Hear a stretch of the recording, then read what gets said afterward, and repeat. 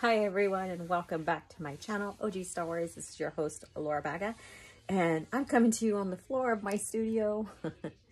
And I have my cat joining. And I just wanted to make a special announcement that I've been sitting down planning exactly where I want to go with the channel this coming year.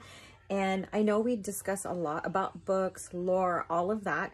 So what I want to do is do a timeline review, whether it's a segment on Cat Chat or their individual videos, reflecting and going over the books that are in a certain timeline. She's like headbutting me.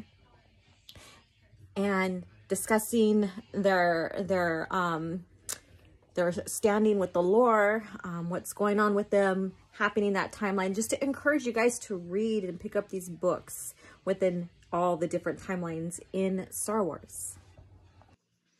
So these two are what I want to use to help give you some information on what we're talking about within each timeline or era, and the books associated with it, the lore associated with it, maybe where to begin with the reading direction as well.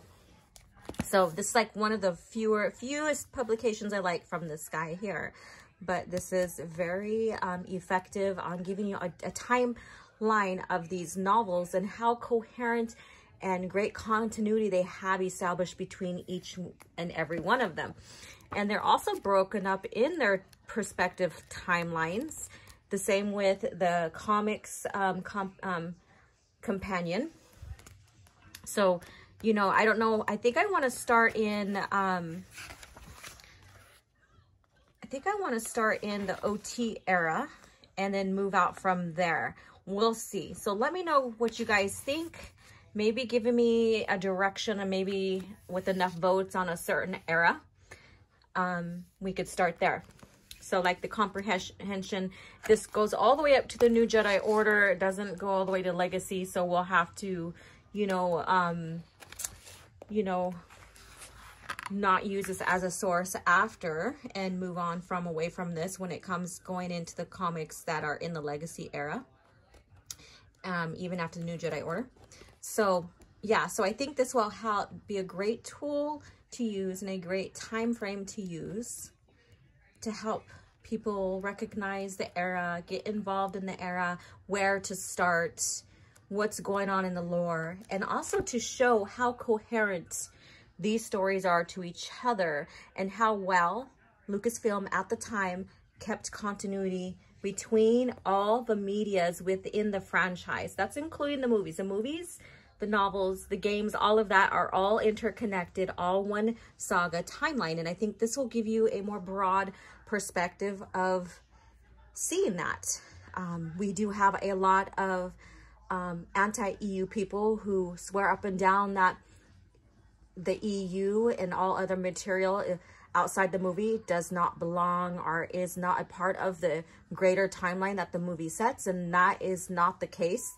And this is one of the sources that shares directly how well all of it ties in and how they are part of the movie.